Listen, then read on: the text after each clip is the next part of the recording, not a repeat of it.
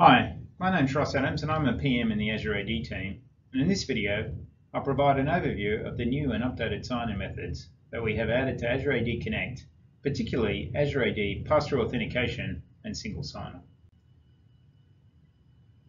The new sign-in method that we've added to Azure AD Connect we call Azure AD Pass-Through Authentication. We've added is a lightweight connector that is installed in your on-premises environment. This connector allows your organization to validate the username and password against your on-prem AD. In this case, the user enters their username and password into the Azure AD login screen, and then it is passed through to the connector on-premises and validated against your on-prem AD without requiring the password to be stored in Azure AD in any form. And of course, we added seamless single sign-on. With Azure AD Connect, we've had the option to do password synchronization. We've updated this option to add support for seamless single sign-on, SSO. What this allows is end users on domain-joined corporate machines to access Azure AD and other associated resources without needing to type their password, just like they would for on-prem resources. The solution just utilizes the on-premises Active Directory and doesn't require any additional infrastructure in order to be enabled.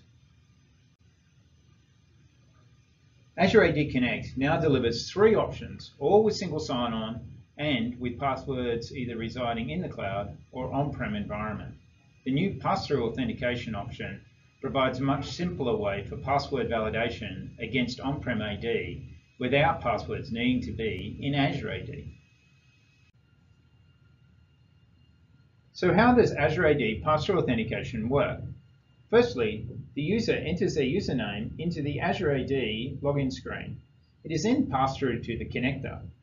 The connector, using its outbound connection to Azure AD, pulls the authentication request containing the username and password from Azure AD and sends it to the on-prem AD for validation.